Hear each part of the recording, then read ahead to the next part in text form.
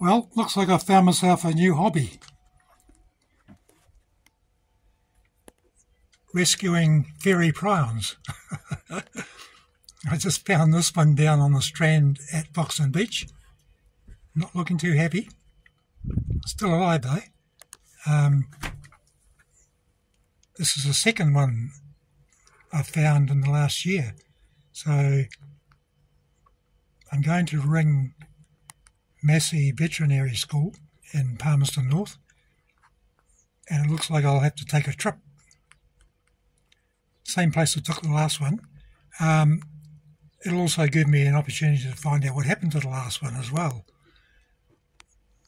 because they were supposed to ring me and let me know. But anyway, let's see what happens. I'll make a phone call and take it from there.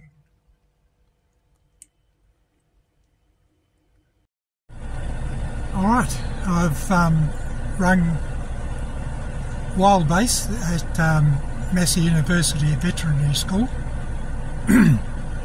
and they've agreed to take the bird, so I'm heading off there now, Palmerston North.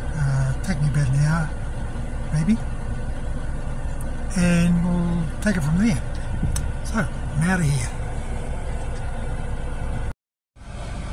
Okay, so we've arrived at Massey University Veterinary Hospital. I'll take this little fella inside and leave it in their capable hands.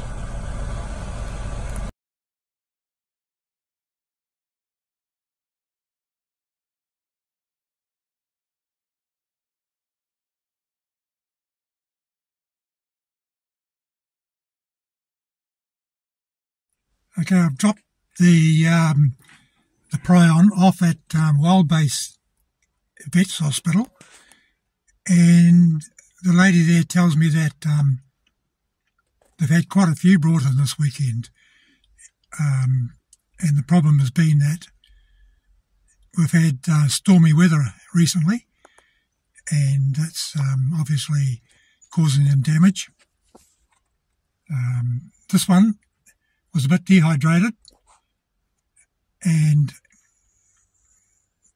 so they've got it on a drip of some sort, and they've had so many come in recently that they've run out of incubators, so they're having to share them with the different birds. So anyway, good luck to the little fella.